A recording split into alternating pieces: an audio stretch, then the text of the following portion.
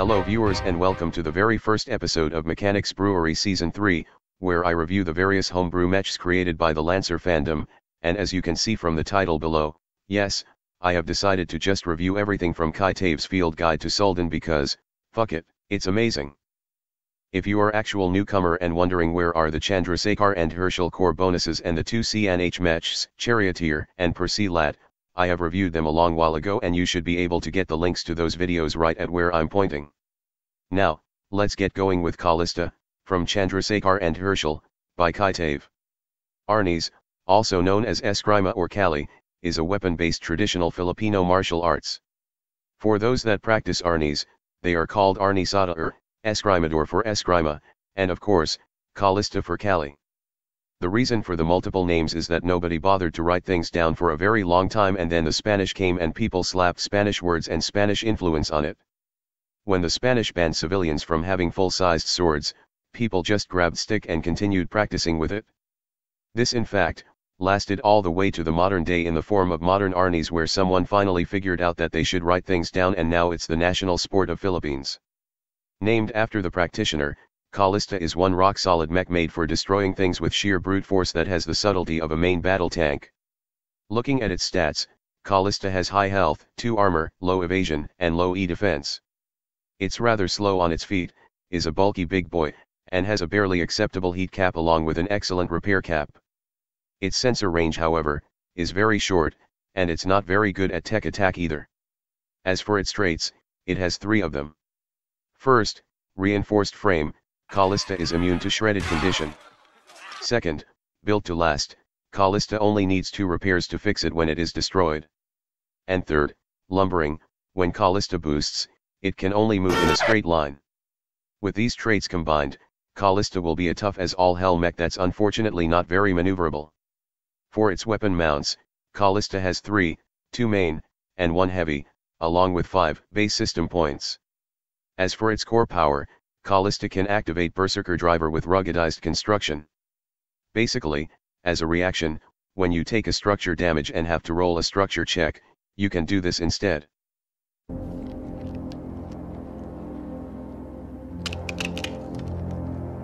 Not only could you just ignore the check, you immediately heal back to full health, clear all conditions, and could repair structure damage for 1 repair each. And for the rest of the scene, you deal an additional +2 bonus damage with all melee weapons for each point of structure you repair. In a nutshell, you have to try really hard to die in a Kalista, and before even that happens, you will bash a couple dozen heads in. For the rest of the license, you get Tiger Claws and ERA layering in the first section. Tiger Claws. Just a pair of bladed gauntlets, short threat, decent consistent damage, and reliable one.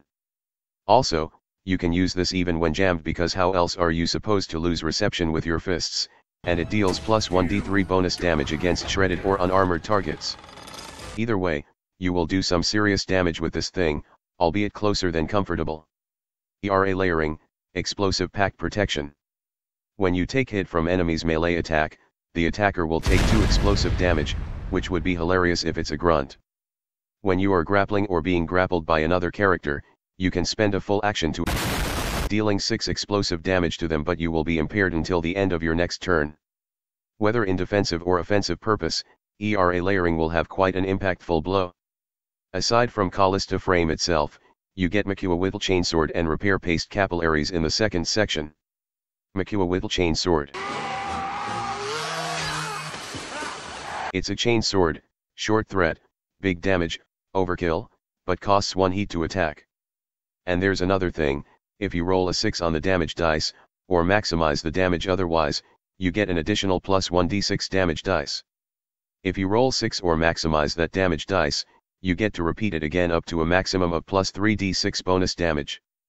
Basically, this thing is the combat drill's little brother, a lot more practical to use, and almost just as brutal. Repair paste capillaries, future gooey duct tape.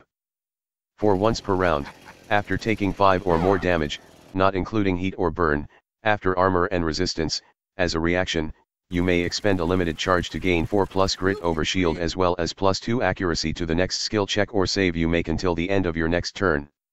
It might not actually patch you up, but the repair paste could still last for a couple incoming fires. In the final section, you get motorized Tetsubo and Agaun class NHP. Motorized Tetsubo.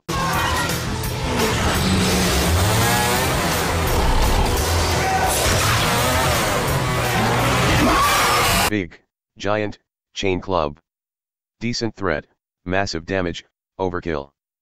On hit, if you roll 6 on one of the damage dice, the Tetsubo gets +4 bonus damage. Roll 6 twice, +7 bonus damage. Roll 6 thrice or get the damage maximized instead, and you get +10 bonus damage and the target becomes shredded until the end of their next turn. With a full action, you can just swing the Tetsubo wildly, forcing all characters in burst 2 to pass a hull save or take 1d6 +3 kinetic damage, and get knocked back by 2 spaces and knocked prone too. On a success, they take half damage and not get knocked back or prone.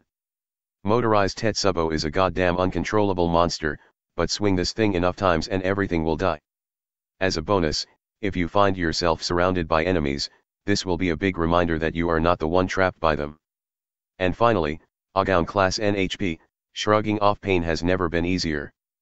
For once per round as a reaction, when you are hit by an attack or fail a save that gets you immobilized, jammed, or stunned, you can take 3 heat to gain resistance to all damage and automatically pass all hull and agility saves until the end of your next turn. This effect starts after damage dealt by the triggering attack or save, so you can't shrug off all damages just yet, but it starts before the condition is applied. In short, this thing will let you weather through the worst of punishments at the worst of times. As a conclusion, Kalista is a brick house, you can't blow it down no matter how hard you try, and it hurts really bad if you use it to cave someone's face in. As a whole, its license is packed with brutal close-range weapons and defensive measures that let you shrug off anything. So, if you are looking for a simple but effective grindhouse of death, give Kalista a look.